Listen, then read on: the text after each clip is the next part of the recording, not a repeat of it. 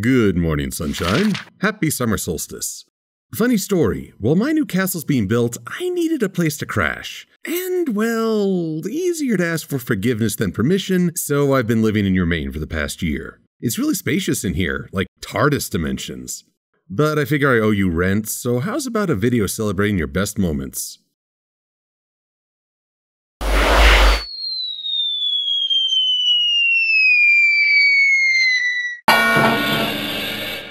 I had a pinball machine.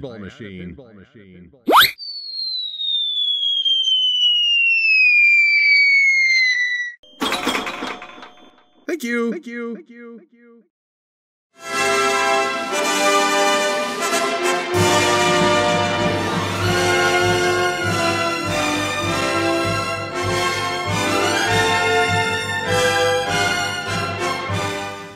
It's no secret that Lauren Faust had plans for Celestia, namely to make her Queen Celestia. And though Hasbro required the princess title because someone made that term synonymous with money, the truth is that Celestia remains a queen in all but title. That includes her role in the story. Carl Jung, a psychologist and psychotherapist who took an interest in role model archetypes, sees the queen archetype as the caregiver for a whole nation. She is, in essence, mother to all. To quote Jungian.info, the queen/mother aspect of a woman is a complex that has a personal relationship with her subjects and assumes the responsibility of providing an environment in which her subjects can thrive and flourish and find the relational qualities necessary for harmony to exist in the queendom. Her role will be to instill in her subjects the qualities that she, by her own sense of things, deems important. Her dedication to this labor forces her to surrender some aspects of her natural sensuality.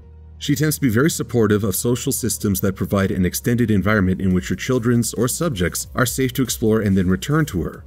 She, of course, will sacrifice herself for her charges, for she has traded her individual path for the opportunity to be the creator and inspiration of her charges, who, in her creative side, she hopes will fulfill and surpass the dreams that she sacrificed to care for them. So, the accomplishments of her subjects become her fulfillment. Although I've had doubts about Celestia's presentation in the show at points, I do see her in this role. She's created a world in which ponies have the freedom to explore, to try new things, and to gather experience and shape relationships. Compare that to the rest of the world where some cultures are scrabbling just to survive, or spend all their time competing for power. The problem is that when the spotlight falls upon Celestia, we see her at her worst. Her defeats, her failed plans, her backfired attempts. Or we see her as a manipulator rather than a loving parent. For me, the greatest moments for Celestia as a character are the moments where she is shown as more, for lack of a better term, human, without being diminished. Starting with... Did you ever expect to hear a sound like that from royalty? There have been moments where Celestia was surprised or at least put off, but this is her most exuberant moment in the series. I do still feel that they were retreading story points from Season 1, but with far greater personality. This has been the most fun gala in years!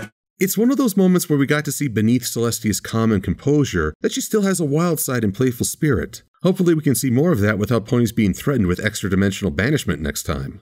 The night is still young! And I bet the buffet was still open, so please, let her eat cake. Kinda funny that Celestia didn't technically appear in Ponyville Confidential beyond that photo, yet this tidbit of info gave fans material for comics, artwork, and fanfics galore. It has no impact on her ability to lead, nor does it diminish her capabilities. It's just a character quirk that makes Celestia a little more real. The photo of her messily eating would set the stage for a brief appearance in Mystery on the Friendship Express, and help relay that even with 1,000 years experience, Celestia still has the energy and vitality to be a little silly. It's a fun contrast to her first appearance. Although Celestia had narrated the show's opening and set the stage for Twilight's quest, it isn't until the main six triumphed that the ruler they respected appeared. She was grand, she was luminescent, and you could see how much each of the ponies respected her. More than that, she reached out to Luna as an equal. We were meant to rule together, little sister. I often wonder how they talked to one another before Luna's fall. I imagine it would have been more like a sisterly spat. Nothing can ruffle a person more than family, even as something as simple as a forgotten gift can drive a wedge, though the bond shared can overcome that gap.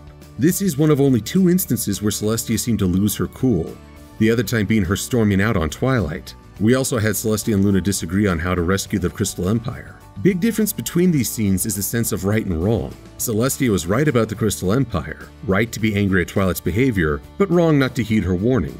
In this scene, it's not really a case of who is right or wrong. Both acknowledge that a forgotten gift isn't important enough to forget the love they share.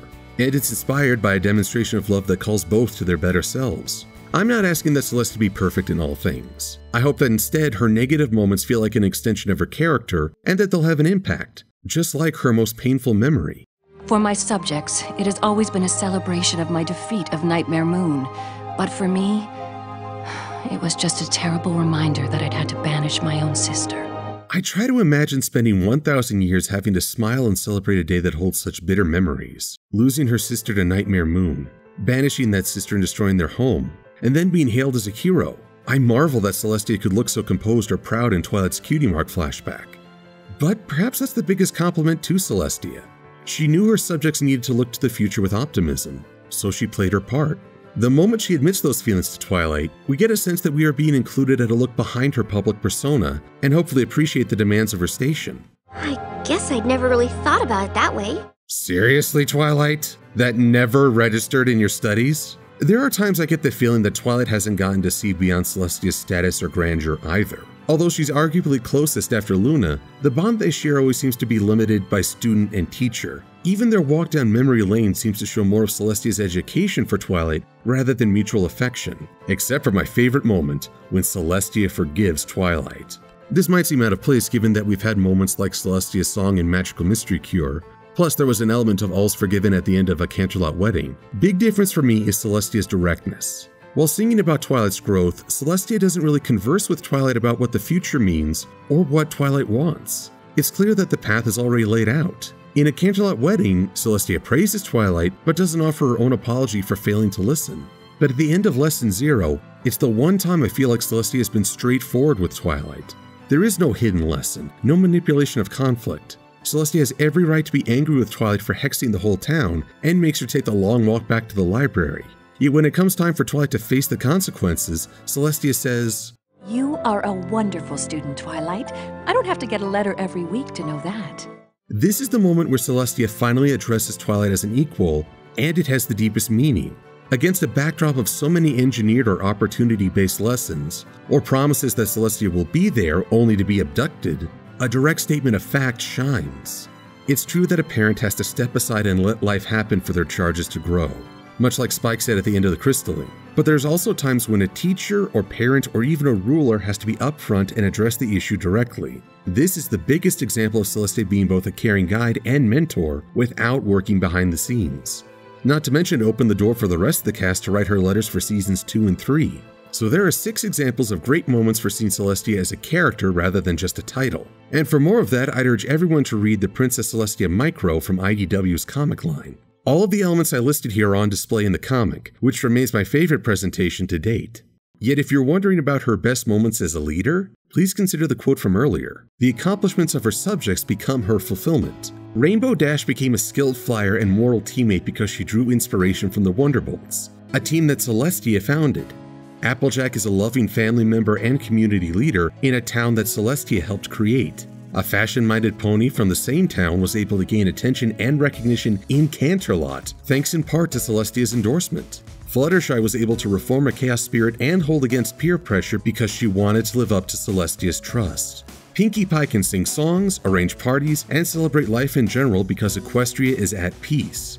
We've seen how those celebrations disappear if war or strife overruns the country. And when both Starlight Glimmer and Sunburst are able to reconnect and reconcile, I have to wonder how Twilight learned about one of Celestia's former students having moved to the Crystal Empire. Celestia's presentation has not been perfect, and there are a lot of points where I feel like her character has been undermined. Yet at the show's core, I do believe that she lives up to the role of leader and mentor. I hope we'll have the chance to see more of the Kyrian ruler and the personality behind the crown. I'm Silver-Quill. Thanks for watching.